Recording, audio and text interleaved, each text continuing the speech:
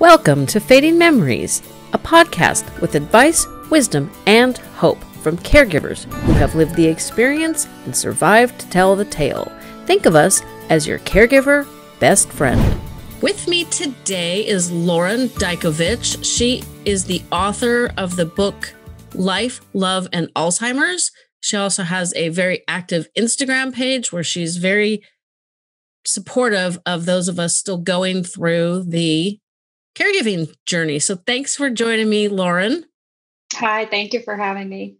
You're welcome. So you and I are a bit in the same boat. My mom passed away March 31st, 2020, and your mom passed away April 4th, 2020. So we're both a little bit past a year, but you were a really young caregiver. So do you want to start by telling us your story? And one of the common themes that Lauren and I had as I was reading her book, I realized that we both had lots of guilt. So we're also going to touch a bit on guilt, why we feel it, and maybe how to not feel it.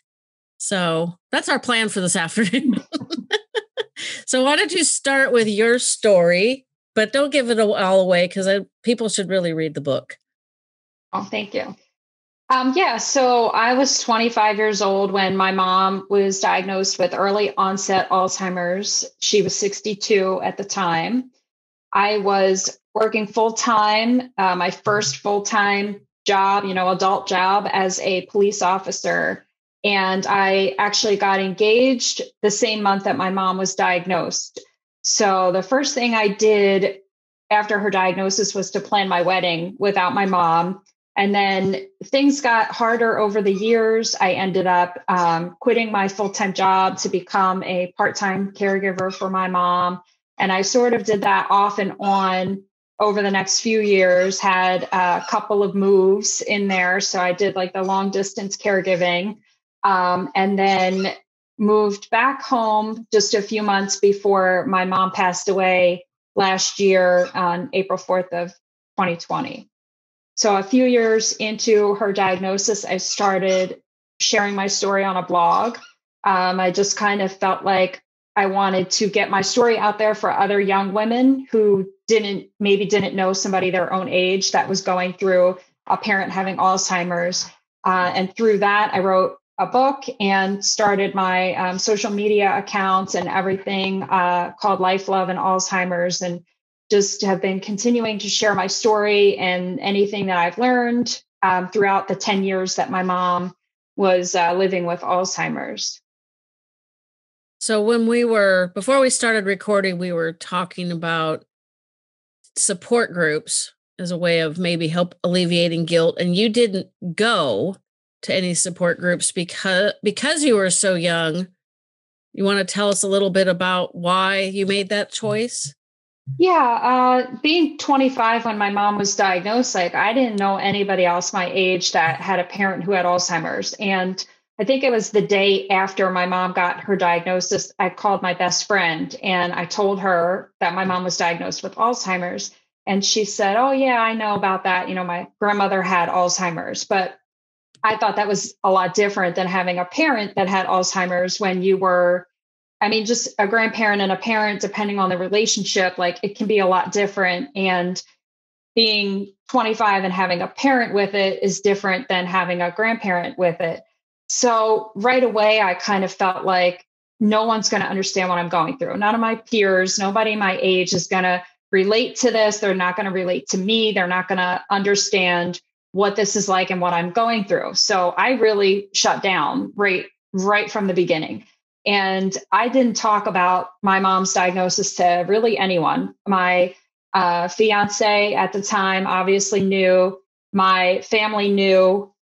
Some mutual friends knew because I have an older sister. She told some of our mutual friends. I didn't tell anybody except that one friend on the phone that day. And when she said that about her grandmother, that was it. I just thought no one's ever going to relate to what I'm going through.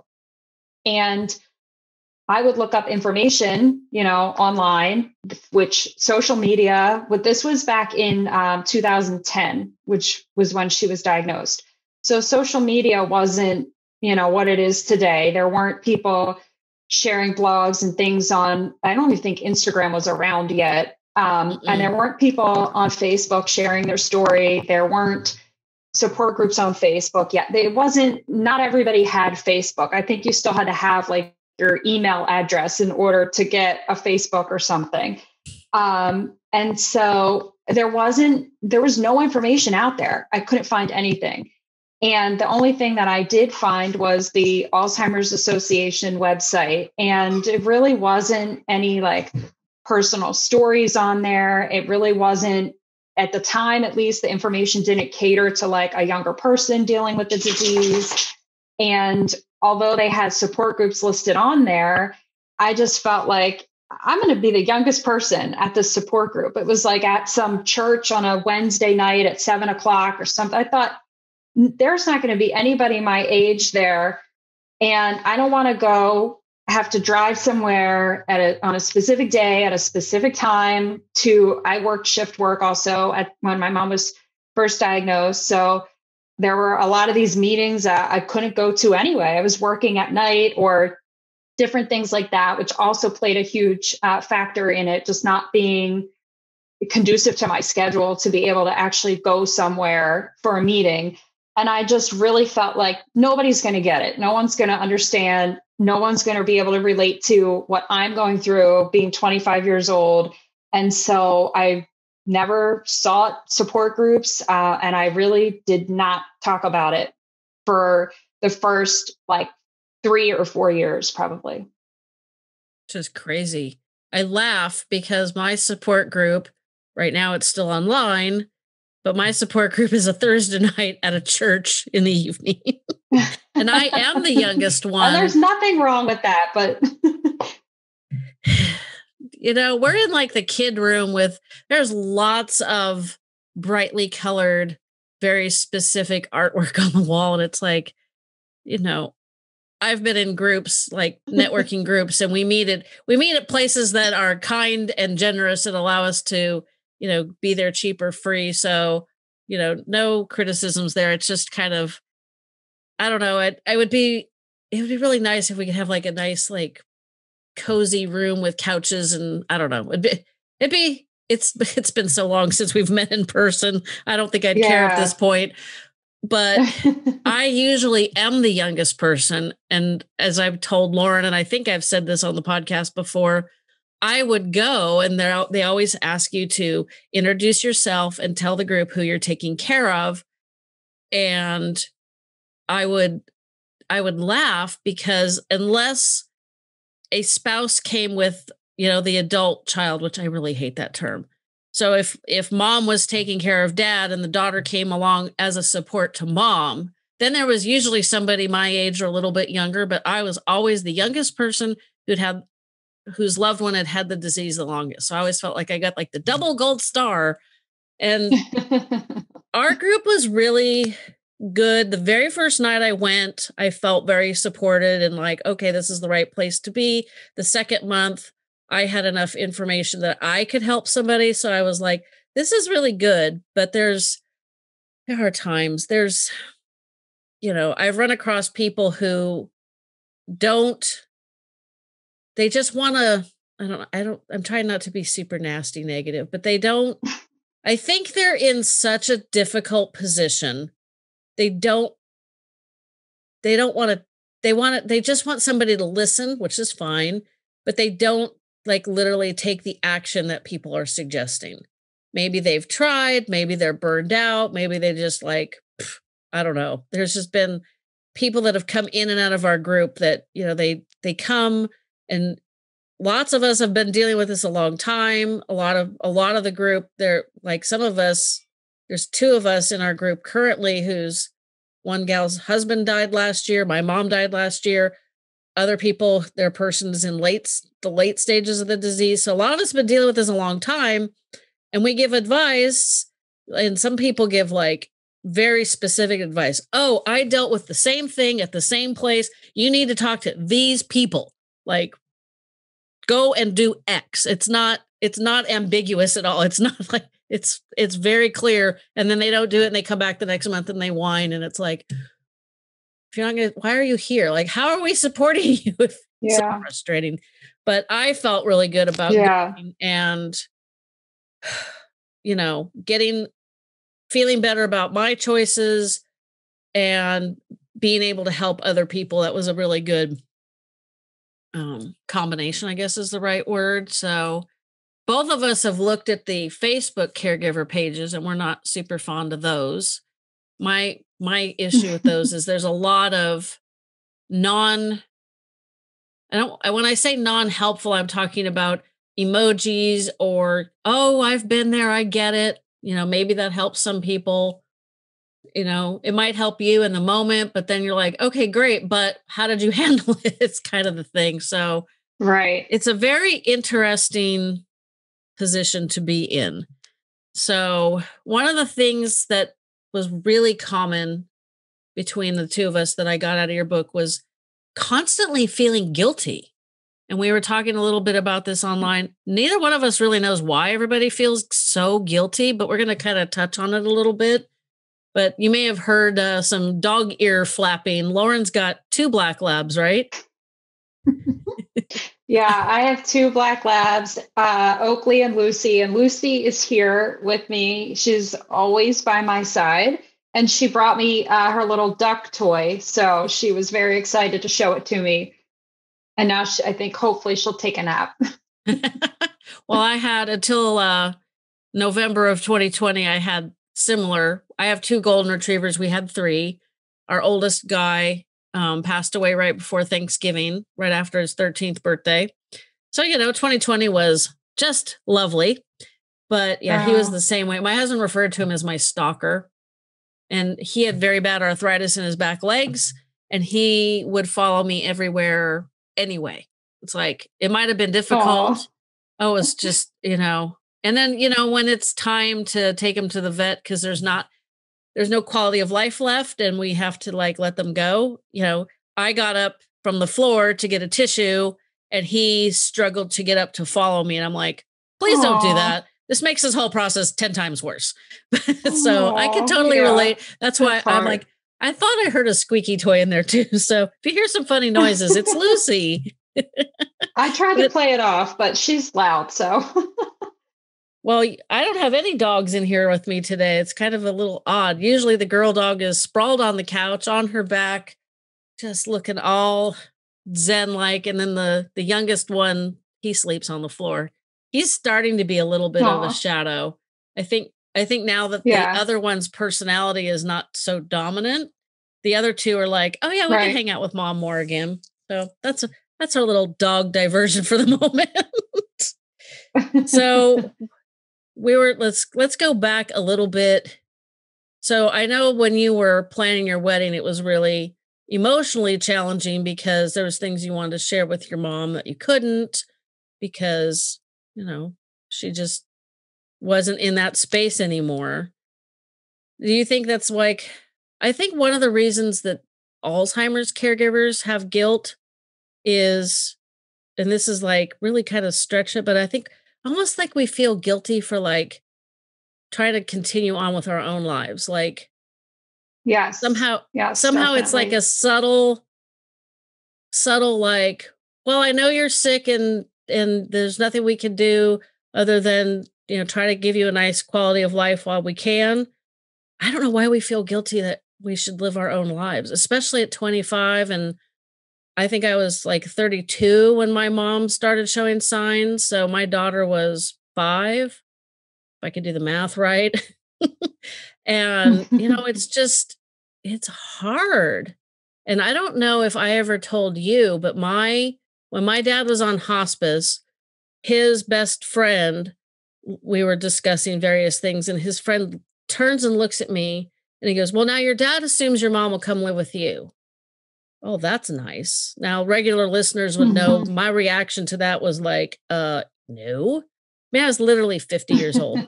My dad died March 2nd, 2017. My daughter moved out February 1st, 2017. She was 25. So you can relate. It's no, I've been working since I was 16. I deserve to have it's I've gone through the raising of the kid. I'm not jumping into full-time caring of my mom, but I still felt guilty with that choice. And especially since Yeah. she only lived 3 years after he died. So there are days I think, well, had I known, would I have not put her in memory care? And the choice for memory care was made because my sister still works full time. She has school age kids. My husband and I are self employed. So I'm like, I don't know how we're going to manage that if she's here. We'd have to have a caregiver during the day. And then what Yeah. would they do? It wasn't like there was a lot of rip roar and activity, excitement going. There's like no stimulation. And she had Right. friends Yeah. in memory care. She did activities that she like went on the bus. They did bus rides every week. I don't know where they went because we're in the suburbs. It's not like there's like exciting places to go. And I think all of that Right. was really beneficial to her. So I know I made the right choice, but sometimes I still think, well, if I known, would I have made a different decision? So what Yeah. is your I mean, let's I see. think it's so easy. I think it's so easy to second guess yourself and to always wonder if you're doing the right thing. And, it's so hard because they are losing pieces of themselves every day. And it's so hard to watch that and to witness that and just to know that there's nothing you can do about it. I mean, you can try to make them comfortable and happy. And I always say that you can't change the outcome of the disease, but you can change the journey. And I think that is why there's so much guilt, is that you just know that no matter what you do, no matter how much you do, it'll never be enough because it's never going to fix them or cure them or make them better. But you feel like, for whatever reason, if I had just done that one more thing, if I had just talked to her for 5 more minutes, if I had just stayed to visit for 5 more minutes, if I had just bent over backwards, one more time. And the thing is that it doesn't make a difference. It really doesn't make a difference. But when we're in it, it's so easy to convince yourself that you're a bad daughter or a bad son or a bad husband or wife because you didn't do like you did 100 things for them today, but you didn't do that 101 thing, and I just think it's so easy to beat yourself up over it and just to kind of dwell on what you didn't do or what you think you could have done better, or maybe what you did wrong or that you snapped at them, and I think that's what a lot of the guilt, comes from that. And I also think, it's different in all ages. For me personally, being 25, I was trying to start my own life. I was trying to separate myself from the nuclear family of mom, dad, and my sister who was already moved out and married. And I was still, shortly before my mom was diagnosed, I was still living at home, working my first full-time job, and then kind of just easily just transitioned into living with my boyfriend. And then we happened to get engaged the same month that my mom was diagnosed. So it was the guilt of leaving home and, leaving my mom and dad and feeling like I'm abandoning them because I moved out now. I don't live with them anymore. And oh God, now I'm going to get married. And how dare I, do anything fun it's just everything. I mean, planning my wedding without her and feeling like I was leaving her out, but it was really just that she couldn't participate in things like that anymore. She couldn't help me do a lot of things when it comes to planning a wedding. And I was working a full-time job. I had, friends and a social life and my relationship with my fiance and trying to plan this wedding. That's like a full-time job itself. And I felt overwhelmed and stressed out just with my life at the time, and trying to include my mom in those things just made everything a lot harder to get done. So it was, of course, easier for me to not include her, but then you feel guilty for not including her. And, it's just a spiral and it just never ends. The entire time your loved one is sick, it just never ends. It's just, if you're not feeling guilty about this, then you're feeling guilty about that. And then it's going to lead to a million other things that you're going to feel guilty for. And it just never goes away. And I believe that because we're, like I said earlier, we're kind of in the same trajectory, having lost moms almost in the same week. Actually, it was the same week. I can do math, really. As long as there's dollar Yeah. signs, I can do math. But I know there's times I feel guilty still.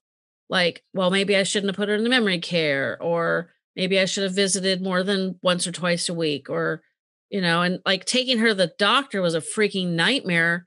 And and I hated doing it because, you can't schedule a doctor's appointment around your schedule and mom's. And, it's just like, okay, apparently I don't matter in this scenario. I'm just the driver, but I'm the one with all the information, because if you ask my mom something, chances are you're not going to get facts, especially because she was very late stages. And it was just, there's times I look back and I think, oh my gosh, especially for me, I had guests telling me, instead of going Mondays for 2 hours, you should go a couple times a week for an hour. And I'm like, but I work and Mondays work for Yeah. me. And if I don't have it, if it's not like I'm going to see mom on X day at X time, like I would go Mondays after our Rotary meeting. I was already out of the house.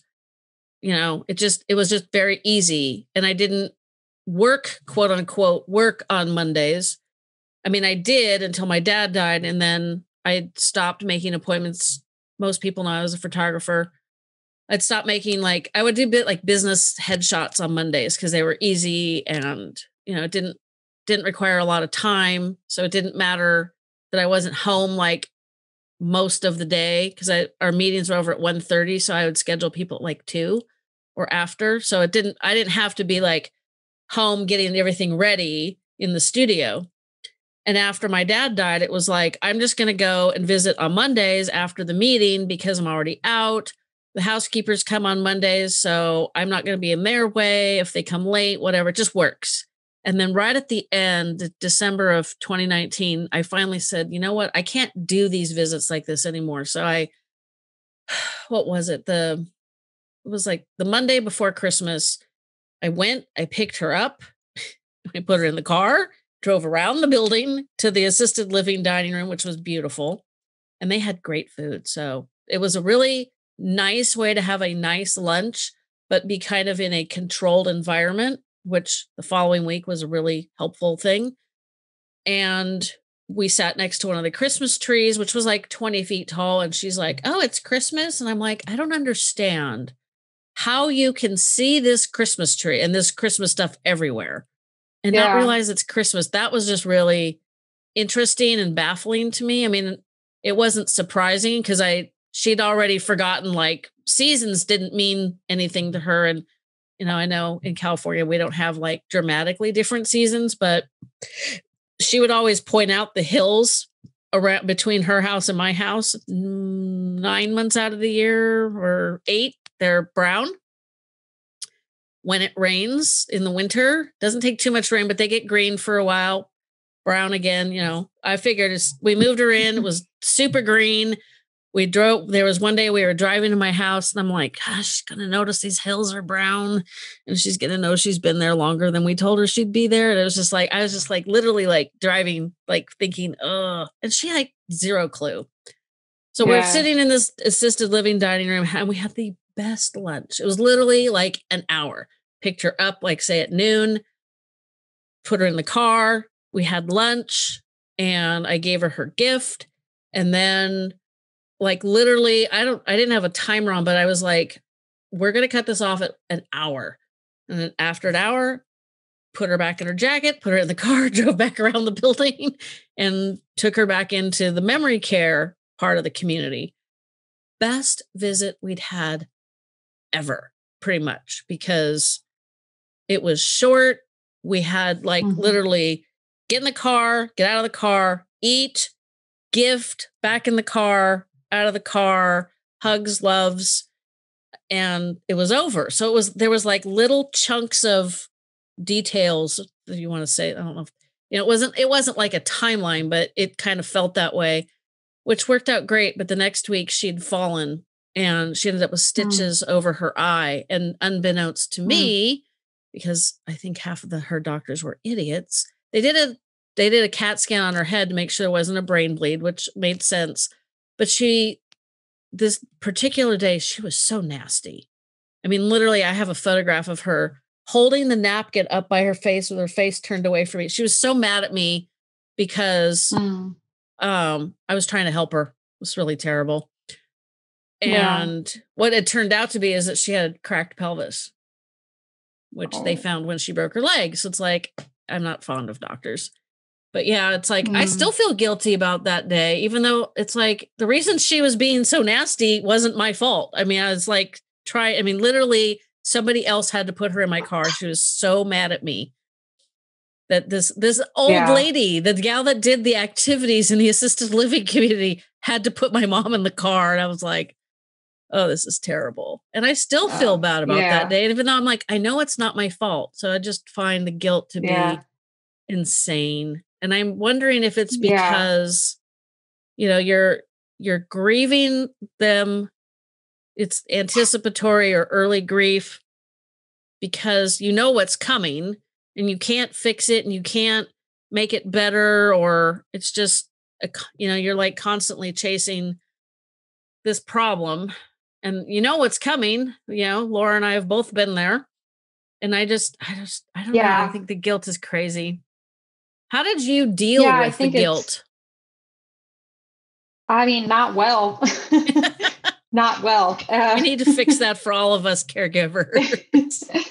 That's why I think it's so important for people like, now that I have been through it and I'm on the other side, like, I feel like when you're going through it, you're in constant fight or flight mode and you're just trying to put out like one fire to get to the next fire so you can put that fire out. And you don't have time to like think about all of your thoughts and feelings and process like what is happening and what you're going through and your grief and how you feel about it. And now that I am through it, I have a lot of time to process and think about it. And I'm a very analytical, like processing type of person. I think a lot, and I really think it's important to share like all of these things that I've learned, that I'm continuing to learn, because even though my mom is gone now, there's still, like you said, you just go back and I think about all these times, like it's crazy the things that you remember. And like a specific day, a specific lunch, or like one conversation that is just like so fresh in your mind, and you can have such deep regret about it and play it over and over in your head. And I've just learned so much in doing that it's like, I wish I had like someone's story like that to read when I was going through it, because it might have helped me to deal with the grief or the guilt a little and the grief a little bit better. If I had had someone who had gone through it, sharing just like these personal anecdotes and all these stories about what it was like and what they've since learned, it might have helped me to deal with it a little bit better, because I really didn't deal with the guilt well. As I mentioned earlier, when I was 28 years old, I quit my full-time job and I became a caregiver for my mom. I was a part-time caregiver. My dad still worked full-time, and he was pretty much working like a half-day schedule. So I would go over to their house while he was at work, and he would come home and I would go home. And I would feel bad for like leaving as soon as he got home. But I had my own house. I had my own life. I had things to do, things that I wanted to do, but I felt bad for wanting to go do those things. I felt bad that I wanted to be somewhere else. I felt bad that I didn't stay for 5 more minutes, or I felt bad that I couldn't call my mom today. And so I could be at my mom and dad's house for like 5 hours. He would come home from work and I would have to leave, and I would get home and I would immediately like feel like I didn't do enough. And I should have stayed longer. I shouldn't have left as soon as my dad got home. I should have stayed, and I would text my dad or I would call my mom later. And it was just this constant feeling of never enoughness, and just nothing was ever enough. Nothing I ever did, nothing I ever said. And it went on like that just for the entire time. And I pretty much just gave up my whole life because of my mom's Alzheimer's, that if I wasn't there, physically there with her, helping her, or if I wasn't on the phone talking to her, I was thinking about her. I was doing things for her. I was worried about her. It just, in my mind, I never left their house. And I never went back to a regular job. I lost friends, I had no life because that just consumed my life. Everything I did, everything I thought about, like that was it for me. And a lot of that was because I felt guilty having a life without them. I felt guilty having a life that didn't have anything to do with them. Like if I was doing something, it had to be with them, for them, about them. And I just guilted myself into like just completely losing myself and not having a sense of a life whatsoever.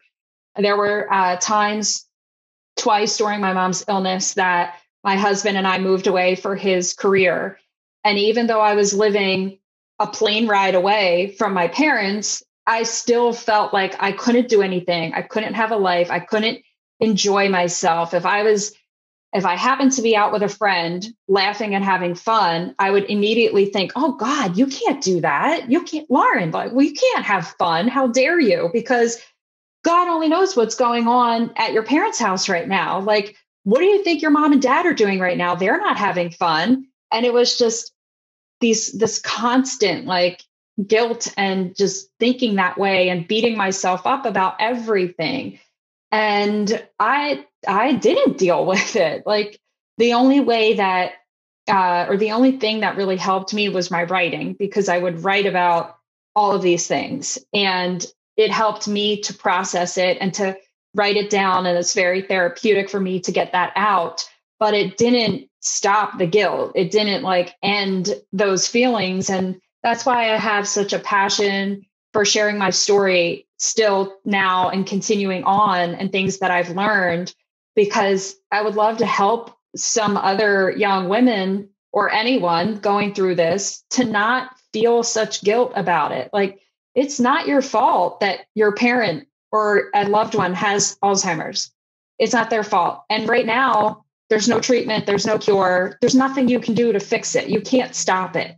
No matter how many lunches you make for them, no matter how many doctor's appointments you take them to, no matter how many walks you go for, no matter, you can change the journey by being there for them and loving them and trying to make them happy. You're not always going to be able to do that. And that's okay, because this isn't your fault.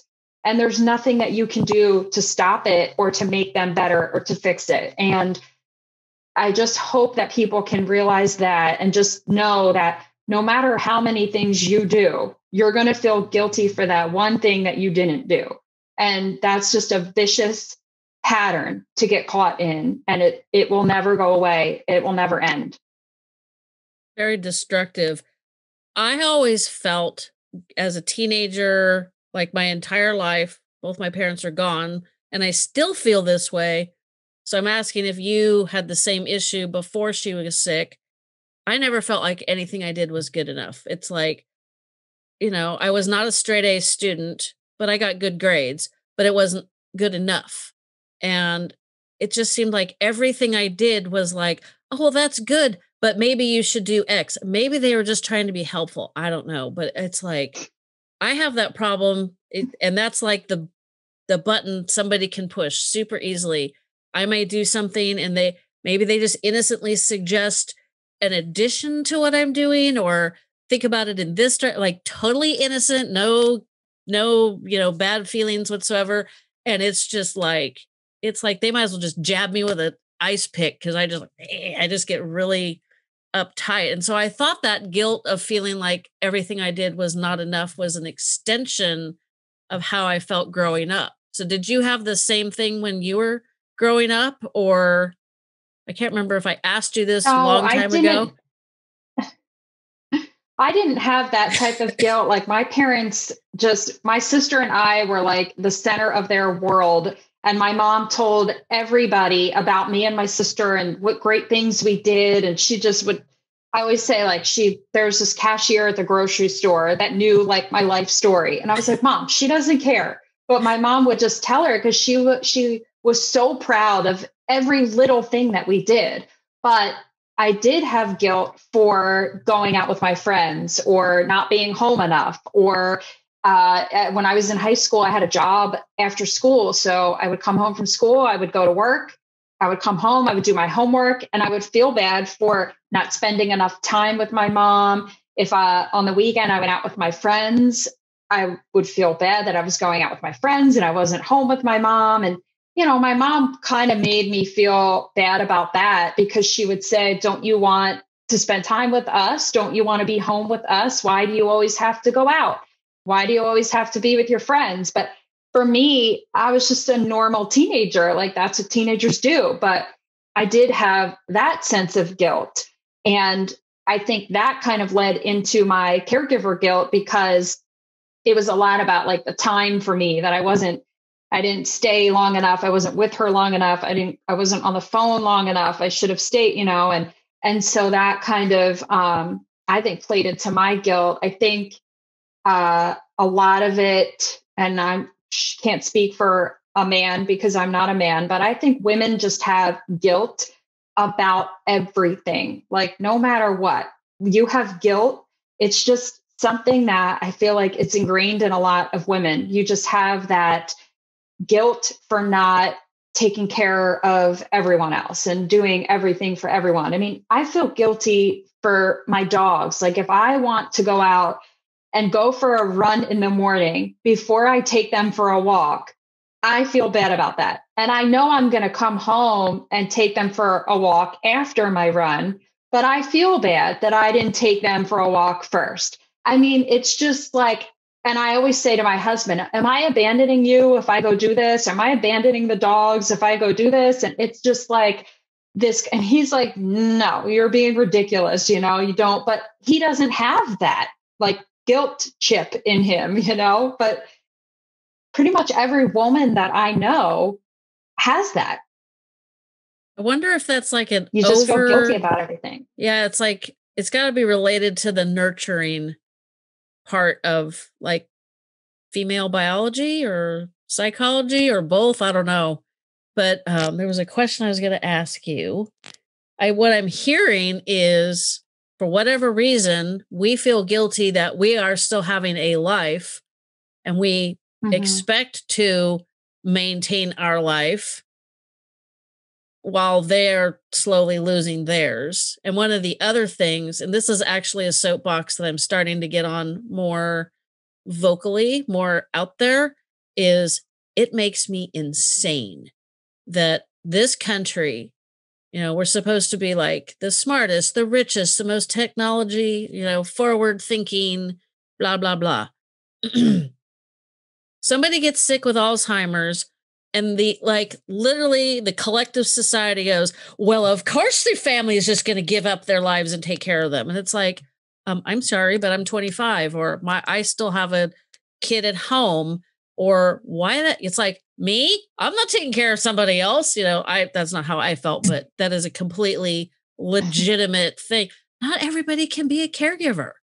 I fear for people who feel, or they're pressured into being a full-time caregiver because there are no options.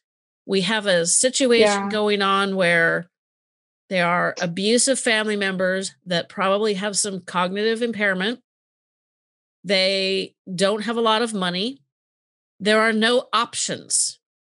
And so I have been telling this particular family member, I realize you don't have a legal obligation to do anything for these family members. The police, the social workers, the churchy do-gooder neighbor, they ain't going to care. Once these two people cause more problems for this small segment of like their circle, they're gonna harass the crap out of you until you do something. And I'm like, and he just keeps saying, I'm not legally obligated to do anything. I'm just going to keep telling him that. I'm like, that's true. but I don't think that's going to serve you well because there are no other options. It makes me insane, totally insane. Yeah. And, and it's like, there was a particular governor from a particular state that I happen to live in that decided that it was against people's civil liberties if you had a mental illness to be locked up. And then, so they let them all out.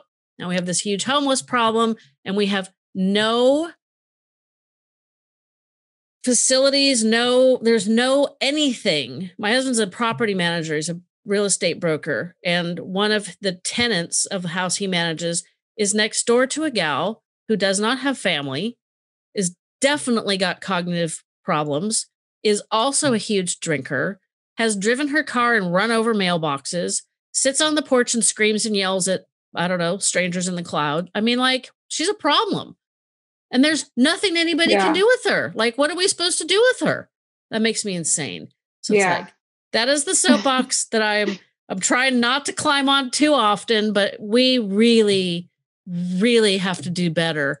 And I just this week, I can't remember which one of these episodes coming out first, but if this is a repeat, you guys will just have to hear it again.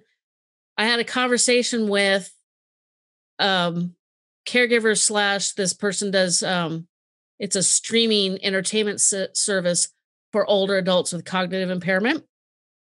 Sounds like a terrific program to me. And we ended up on the discussion of we need to start focusing on how people can live better with dementia and Alzheimer's. They have a component in their program where there's like volunteer opportunities. So people in the earlier stages of dementia can maybe support each other online, like kind of like what we're doing through Zoom right now. And, write letters to prisoners, veterans. I forgot what the other part of the list was, but, something along those lines. And it just got me to thinking, it's like if our society figured out a way of helping people like our moms live better, then maybe we wouldn't have them stuck at home because that's the safest place for them. And it's the easiest way to manage their challenges. I don't know. I think we'd all be better off. And I haven't done it yet, but I've also got an interview coming up with a guy. His life partner also has early onset Alzheimer's.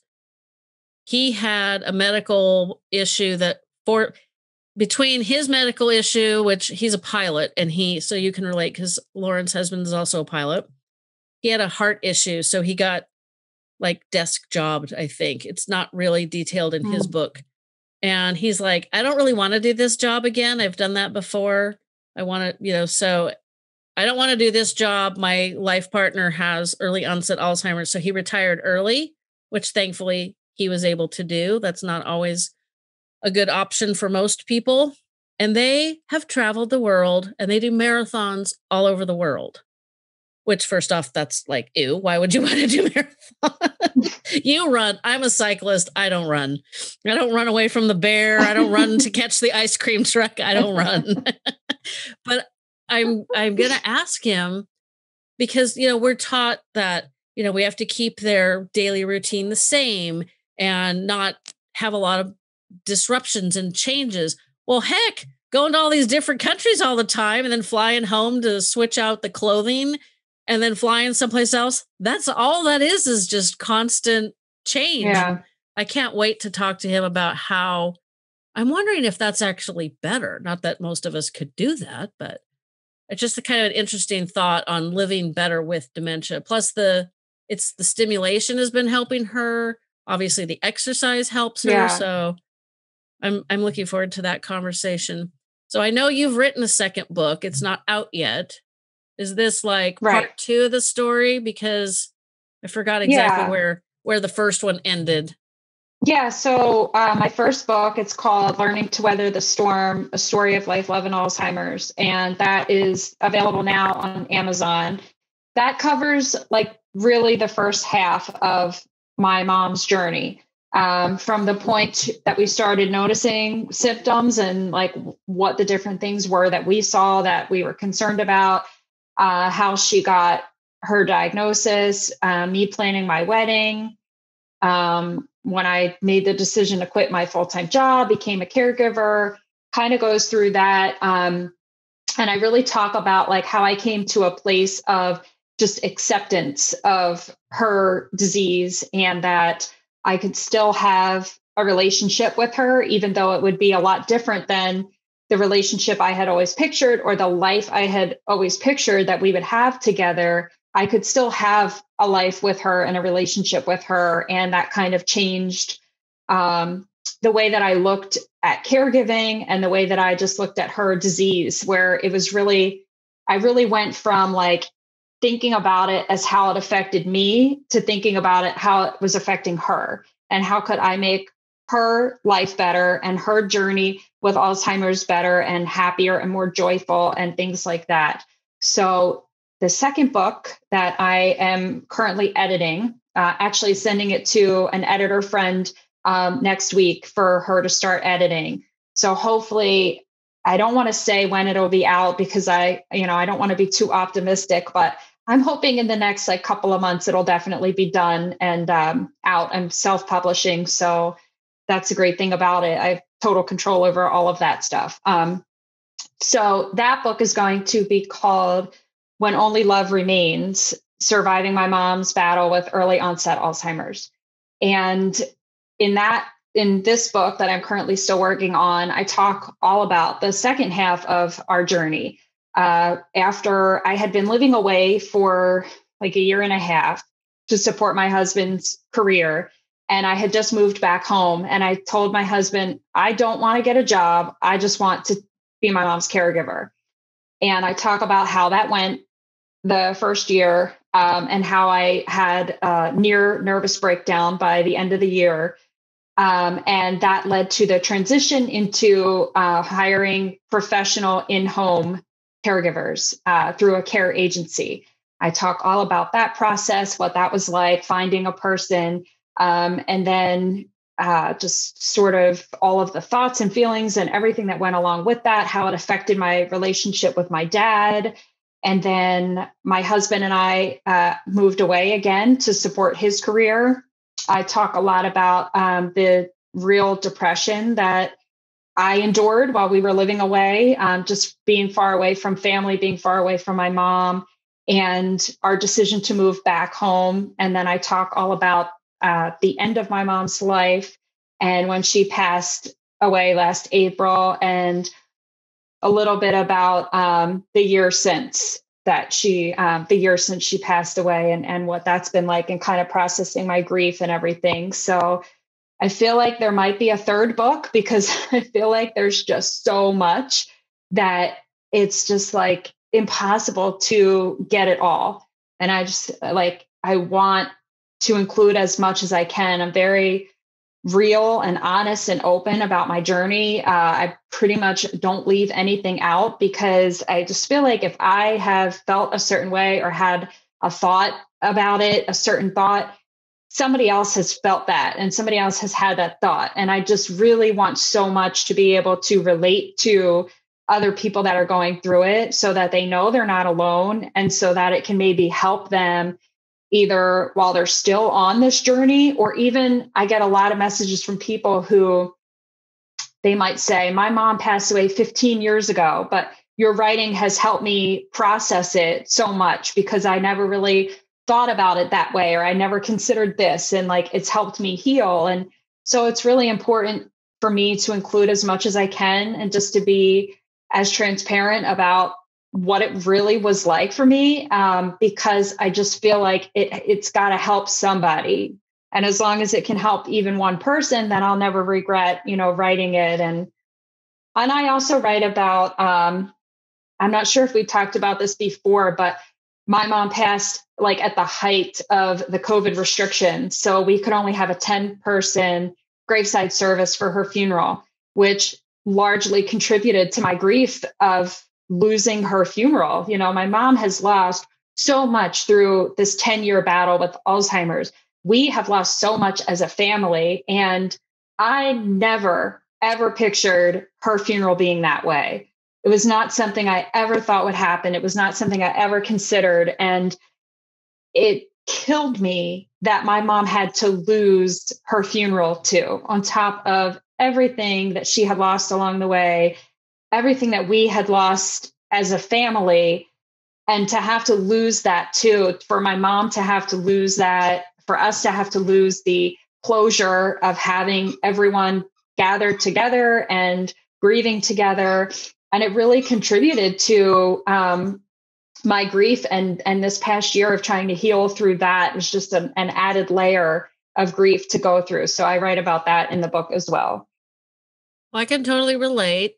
This is coming out, I believe, in June. Today is April 8th. So it's 4 days past the year mark for your mom. My mom was cremated because that's what my dad did. Everything for my mom was dictated by his choices, which irritates the crap out of me. That's kind of how they lived. He is interned at a military cemetery. So it's 110% not my mom. And she's still with us.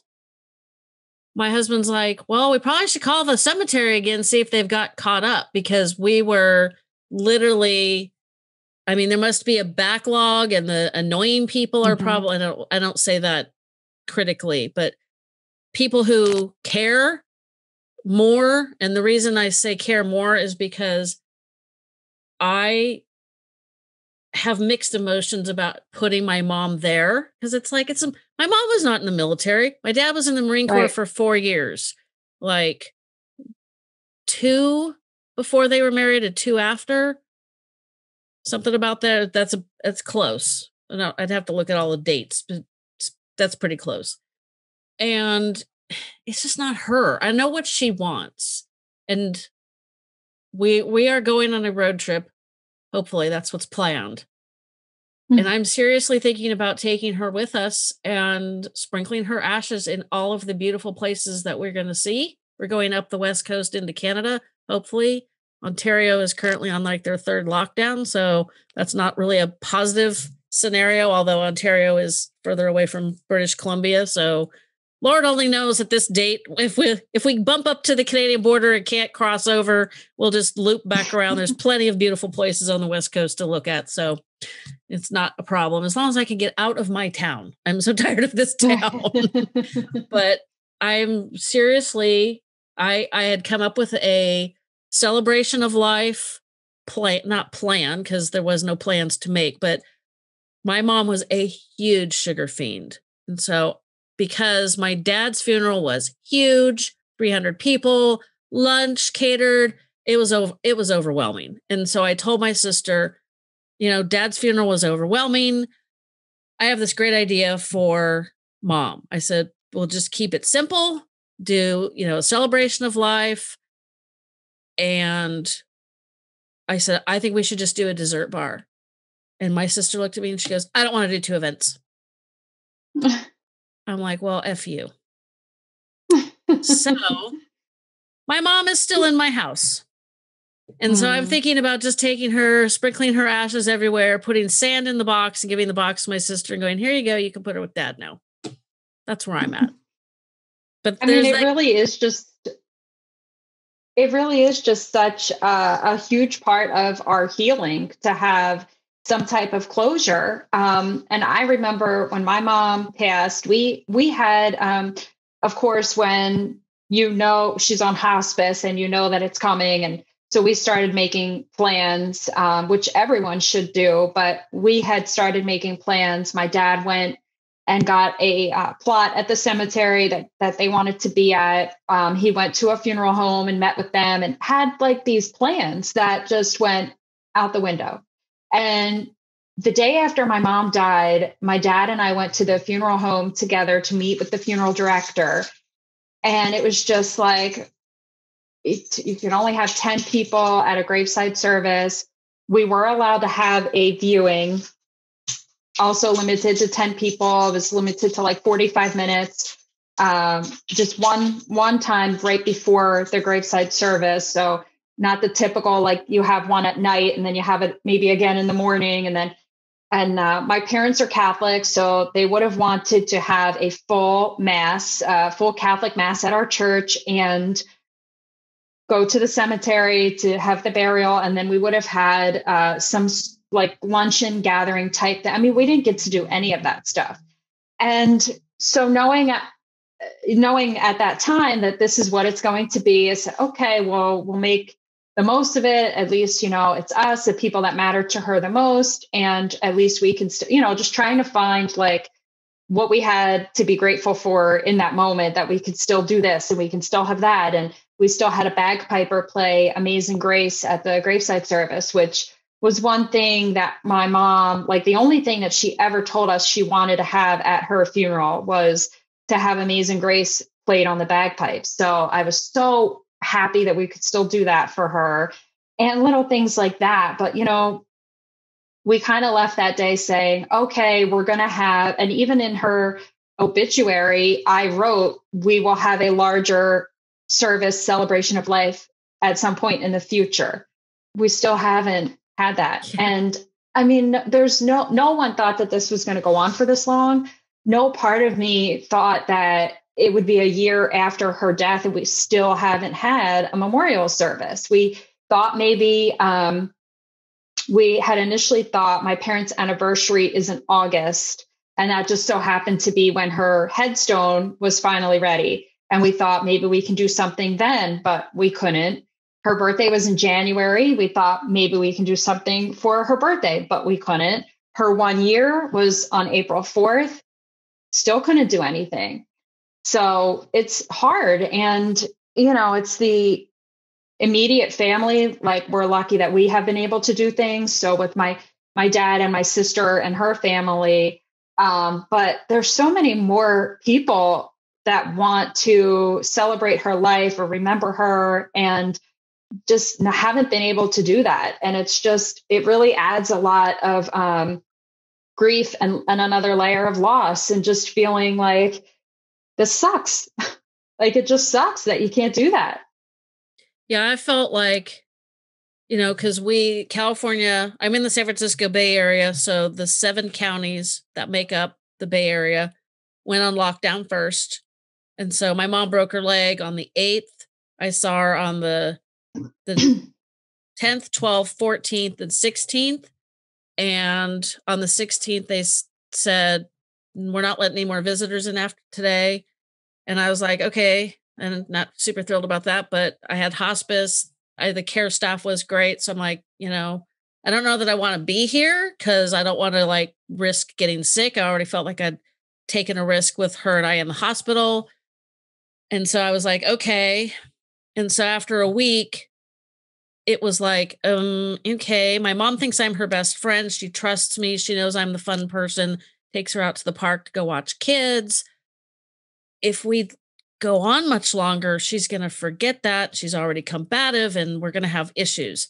So at about a week, so this would have been like the 3rd week of March, I was like, okay, well, there's no place for me to go. I've worked from home for, at this point now, over 16 years.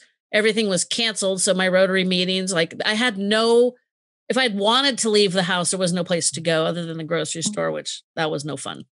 So I just stayed home. I like walked the dogs and that was it. And that about day 10 of the first lockdown, or whatever we want to call it, I was like, okay, I have like been home for 10 days. I'm going to give this a couple more days. And then I'm storming the gates, going in. I had a good relationship with the executive director. I was going to call him. I'd be like, I'll climb through her window, like whatever, but I'm coming in. This is just what's going to happen. But, I was like trying to be reasonable. Nobody really understood what was going on. I knew she was being cared for. I didn't like not being able to see her. So I was like trying to balance like everybody's needs and, and so we got to 2 weeks and they called me and said, well, she's not doing so great. We think she'd do good with a visit from you, which I now have learned was a code for, holy crap, she's going to die. We better let him in. So we were very lucky. My sister and my niece I saw her Monday morning. My sister and my niece saw her Monday night. And I did a podcast recording on the 31st in the late morning. And they called and they said, come now. And so we went off and we didn't get there in time. but I did get to see her. I mean, she wasn't awake, but that's okay. And then it was like, please leave. There's 10 of you in the memory care, and we didn't want anybody in here. And there was my sister and I, my husband, my daughter, her fiance, my sister's, there's 4 people, my sister's family, there's 4 people in my family, one of my mom's brothers and her sister. So there's like literally 10 of us. And the poor executive director was like trying really hard not to like have a breakdown. I felt bad. And then I looked at him and I said, I'll come back this weekend and clean out her stuff. No, we're not letting anybody in. So then it was like, okay, so you go home and you're like, now what? Yeah. So it's like life just went on, and then my sister's like, I don't want to do 2 services. And I'm like, fine. I was just going to do the dessert bar celebration of life, my daughter and I on our own. No problem. My sister's been like that her whole life. So that wasn't shocking. Well, it was, but not terribly. And then that still hasn't happened. And so I thought, I was like you, okay, well, we'll do something around the 1-year anniversary. That didn't happen. Yeah. So then I thought, well, let's maybe do something around Mother's Day. I don't think that's going to happen. So I had somebody, I think it was a podcast guest, basically say, some Mother's Day, when this is behind us, just have a celebration for all moms. Like my grandmother, my 103-year-old grandmother is currently on hospice. By the time this comes out, I'm pretty sure she'll be gone. My aunt, who has been taking care of her forever, is going to urge her to go be with her husband and her oldest son. And, it's like, parents. My aunt is very religious, unlike some of us. So when she like announces that she's going to go tell my grandmother it's time to go, I was like, oh man, I don't have those kind of, I think that, but I would never say that to her. So I was really surprised she said that. It was very funny. But, it's like, I'm just going to do a celebration for my friends' moms who are gone, and everybody's, I'm going to just do a big fancy Mother's Day tea, and it'll probably be 2022, hopefully, please. Yeah. But yeah, it felt like, well, okay, mom's gone, just move on with life. And it's like, oh, yeah, my heart goes out to everyone who, throughout the past year in, 2020 and now into 2021, in having a loved one in a nursing home and not being allowed to go visit them for months and months, or even a year. I mean, depending on where you live, it's different for everybody, but I can only imagine how heartbreaking and how difficult that is. And, I know for my family, my dad said from the beginning, he would never place my mom in a nursing home or a memory care facility of any type. That was just something that it was non-negotiable for him. He was just never going to place her in a facility. And there was a time in her illness that my sister and I were fighting him on that, because we felt like she needs more care than we can give her. She's not getting the proper care at home. This is too much for us to manage. She should be in a memory care facility. But he was so adamant against it that we kind of stopped pushing for that and just started pushing for home care. And I talk all about that in my new book. If you're going to keep her at home, fine, but you need help. We need help. You can't just rely on the family members to do everything and to help out, because at the time it was just my dad and myself. My sister had a full-time job and she was starting a family. So she couldn't be a caregiver, and I was really struggling with it. And so that was when we really pushed toward the home care, which thankfully got that all situated and worked out well. And then come 2020, when the pandemic hit and all the facilities were being shut down on lockdown and all these things, and my mom is lying in a hospital bed in her living room dying. And I just thought to myself, if she was in a facility right now, I would not be able to come see her. And because she was at home, I could go see her. I went to see her almost every day. I don't think I went more than like a couple of days without going to visit her at my parents' house. And, I was so grateful to be able to still do that. And I just thought to myself, oh, that's why she never, when you are going through something and you're frustrated and you're like, why won't my dad put her in a facility where she can get the care she needs and this and that, and you're frustrated with them. But in the end, I realized like, oh, like this was so important that she was home, because we were able to see her up until the end, and only for the fact that she was still at home. If she had been in a facility, we would have been, not allowed to visit. They would have been on lockdown. No one would have been allowed to visit. From what I understand from most people who did have a loved one in a facility, they would get the call, oh, your loved one is in active dying and you're allowed to come in for a visit. And so they would be let in like if and only when their loved one was actively dying. My mom was not really in the active dying phase. I mean, I saw her the one day I'm checking for the signs of active dying, things that I knew to look for. She didn't have anything. I mean, as much as we knew that it was coming and as much as we expected it, we did not expect it when it happened. It was overnight. She was sleeping and she just didn't wake up. And that's about the most peaceful passing that you could ask for someone who has Alzheimer's. And I'm so grateful that that was her experience. I know so many people, it's not that way. But I just think to myself, oh, if she was in a facility, I wouldn't have been allowed to see her for however many weeks. And I would have just gotten a call one morning that she had passed overnight. And it would have been like, what? And I wouldn't have been there to see her for weeks by that time. So I'm so grateful that that was our experience. And just my heart just really goes out to everyone that is still dealing with that and not being able to see their loved ones, or just not the frequency of visits that you would like, or just not being able to touch them. Like, I mean, touch is so important. And when you can't have verbal communication and things like that, I mean, touch is everything. And to not be able to touch them, hold their hand, give them a hug, I mean, that's just heartbreaking, just really heartbreaking.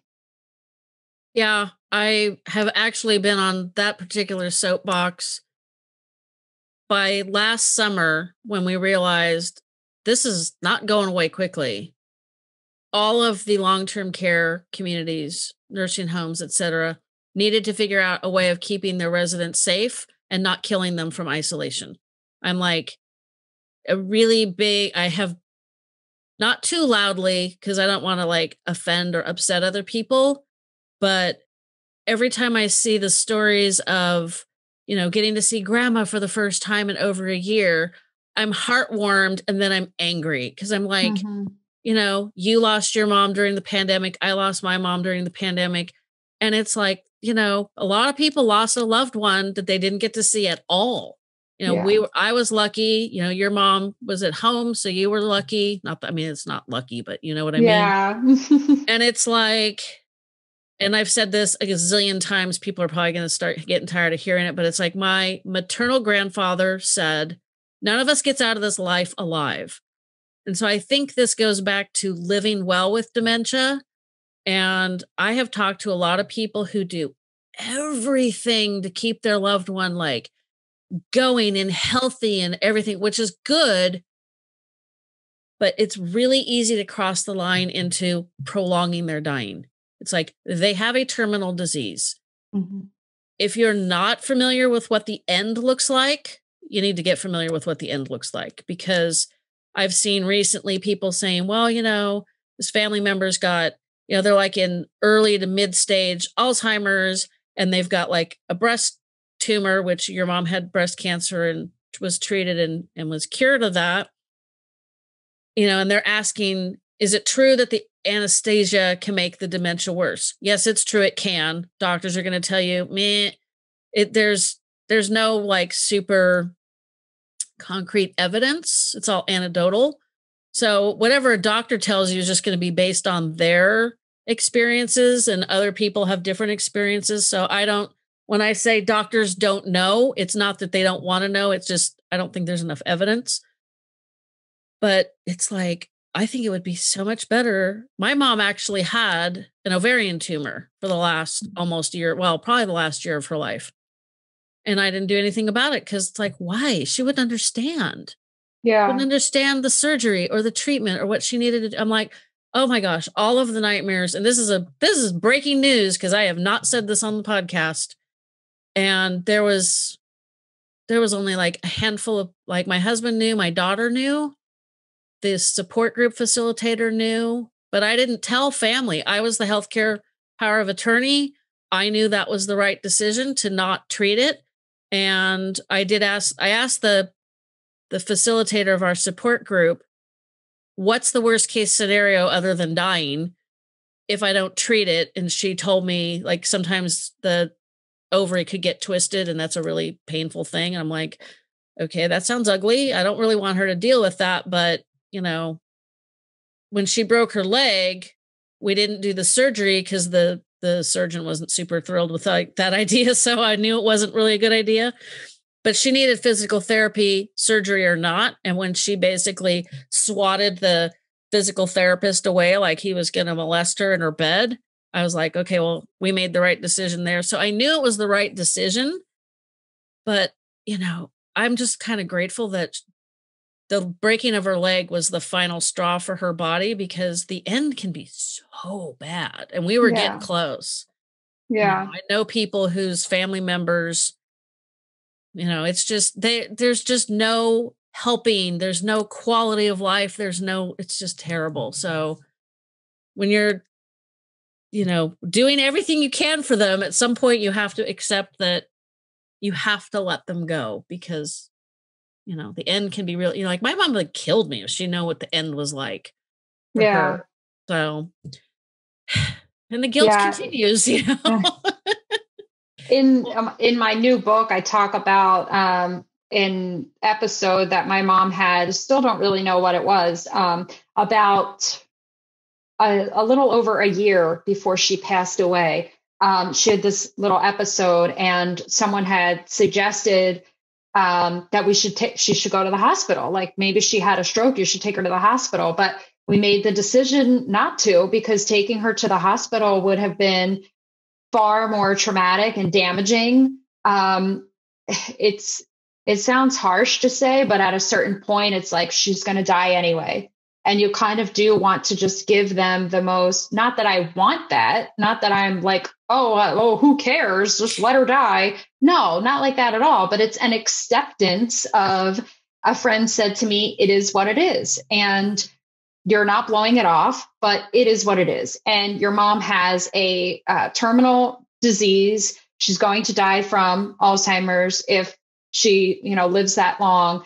And it's just an acceptance of it is what it is. And I'm not going to do anything to make this any harder on her than it already is. I want her to be as comfortable and as happy as she can be for as long as possible.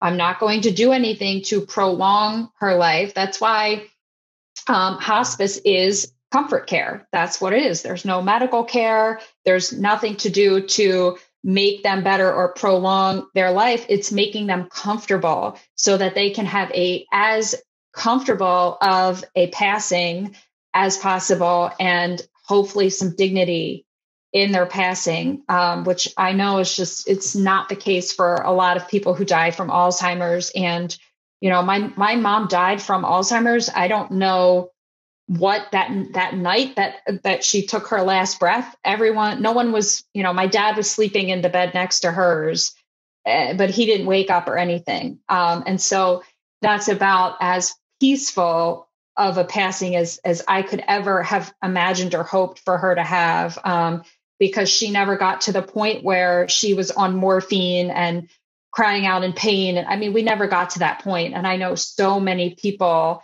that had a different experience that I'm grateful that was not our experience. But yeah, it's knowing, when, what the right thing to do is, and when to seek medical care, or when to just kind of accept it for what it is, and just keep them as comfortable and as happy as you can for as long as you can, and just to be there with them and for them. And I mean, that's all you can do. Yep. There's lots of decisions that just add to the guilt. Yes. But I'm very excited to read, excuse me, your second book and probably the third. And we could be talking about this the whole rest of the day, but I have another meeting and then another recording, and then my support group meeting is tonight. So this is a 4 Zoom day meeting for me. Oh boy. Yeah, I'm going to be like non-screen tomorrow because it does take a toll. I'm looking forward to not going to Rotary on Zoom and not going to my support group on Zoom. Yeah. This has been so great. And I'm so happy that we had this conversation. Some of it was, pretty enlightening about our experiences. And like you said, if it helps one person, then we've done our job today. So yeah. And you said this episode will probably be out in June.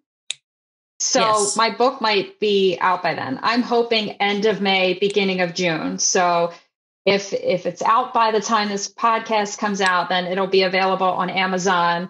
But anybody can go to my Facebook and Instagram and my blog, Life, Love, and Alzheimer's, across all platforms, and sign up for my email list so you can get updates about when the book is coming out, and all that good stuff. So looking forward to that. And if the second book is done by the time this comes out, you will notice, because it will also be hot linked along with the first book and all of her social media pages. Perfect. So, thank you so much. This has been great. Yes, thank you for having me. You're welcome. Fading Memories is also available wherever you get your favorite podcasts.